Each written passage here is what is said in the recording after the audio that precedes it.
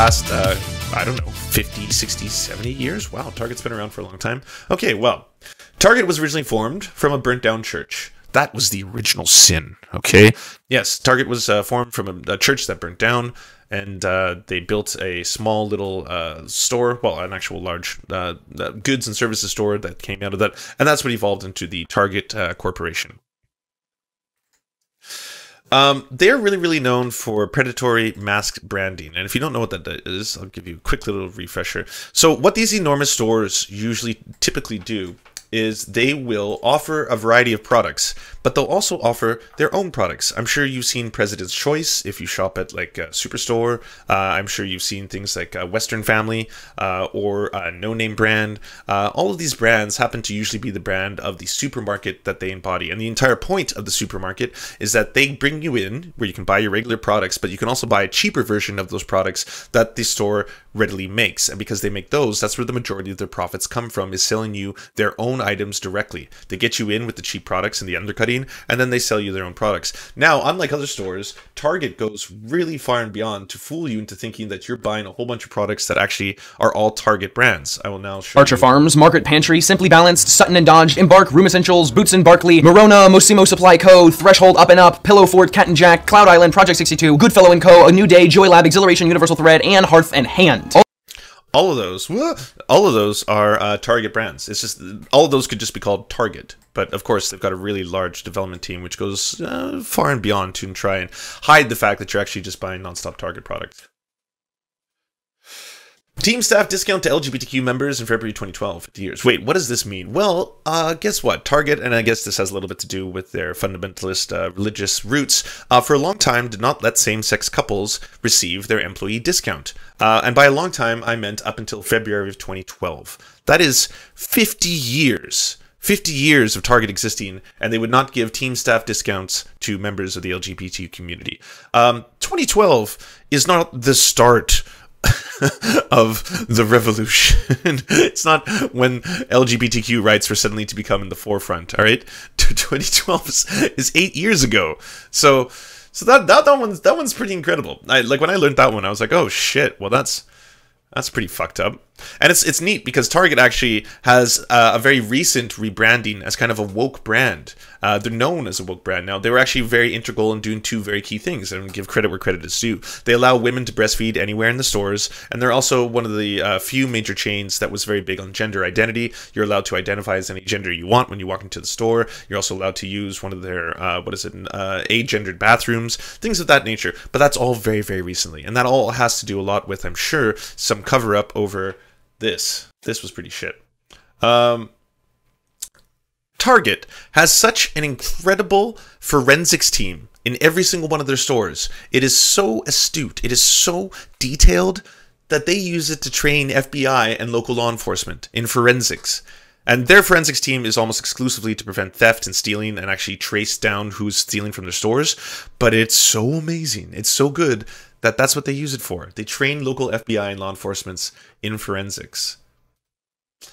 They are currently the leading gift card sales in all of the United States. Now, there's enormous, and I'm talking enormous in the billions amount of gift cards that are unused every year. Gift cards are a great sales tactic for companies because you can sell them something that may or may not get used. If it doesn't get used, it expires. Most gift cards have an expiry date, typically within 1 year's time.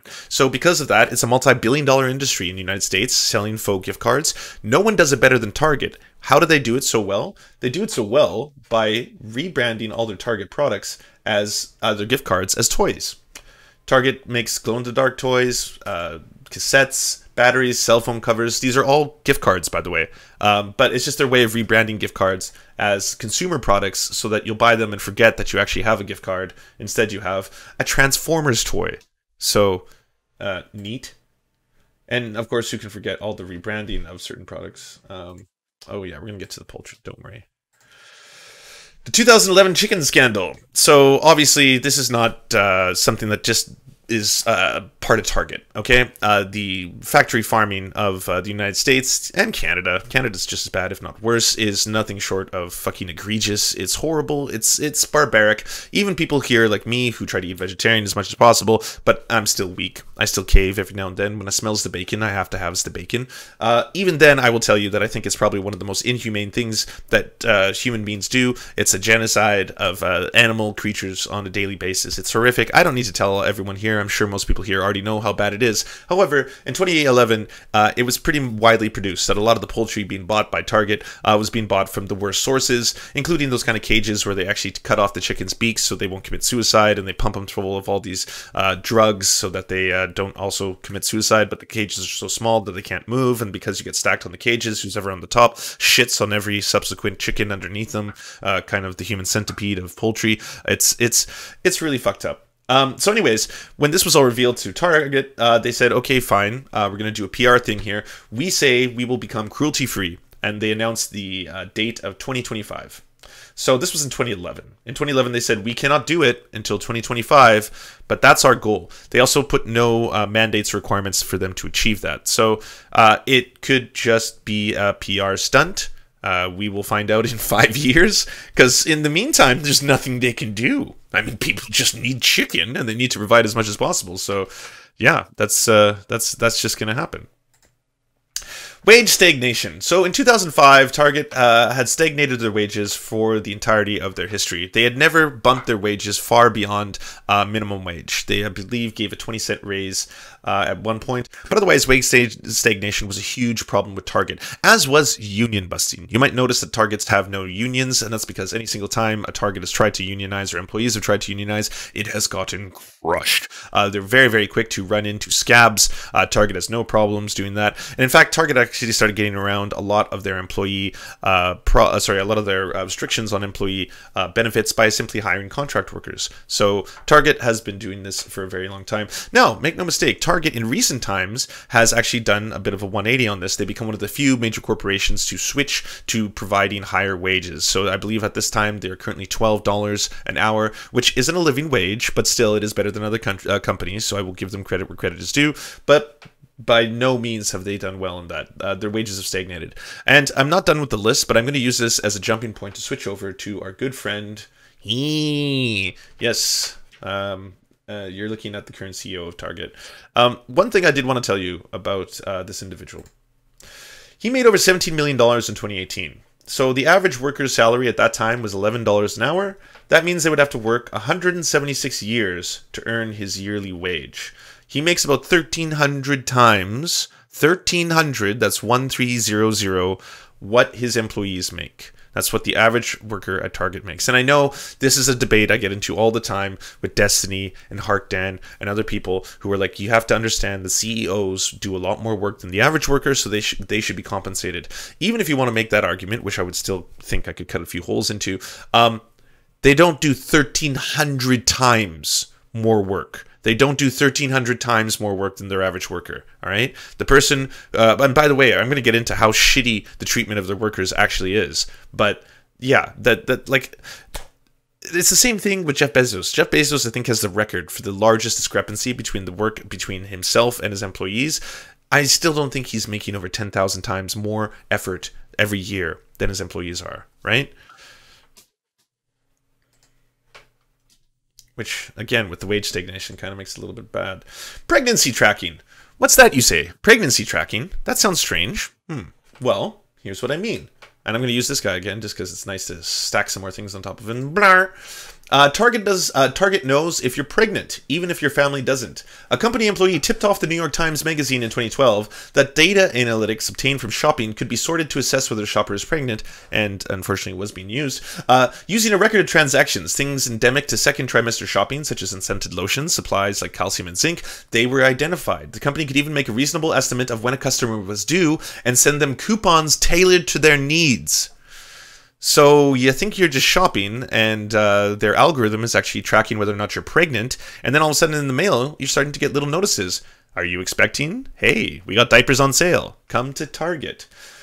Creepy? Yes, especially when the father of a teenager in Minneapolis store complained that his daughter was getting baby-related coupons. Turns out he didn't know she was pregnant. Wow. But again, it's feel bad for Target, all right? It's Target. They're the real victims in all this. Even though all their products are completely insured, as was their store, so they're actually not really going to lose anything in what just happened. The Canada experiment, and this is where things get personal, because Target opened up in Canada, and I don't know if all y'all knew this, but it did. Where's my Canada article? Oh yeah, here we go. So Target opens up in Canada, and you know how they do this? They buy out another company called Zellers. Zellers was a chain very similar to Target. I don't know if they're equally as shitty, but anyways, another shitty chain. The two of them exist. Zellers goes bankrupt. Target buys out Zellers. Target opens up in Canada. Now, Target, of course, employs tens of thousands of people, and they have this mandate. They have to open up every single store in Canada and replace every single Zellers store. That's very, very foolish. You shouldn't actually ever operate business that way. You shouldn't operate business in the sense where you're like, I'm just going to fill in all the existing stores and see if that still works. You should probably open up a couple stores and expand from there. Anyways, that was the model they took.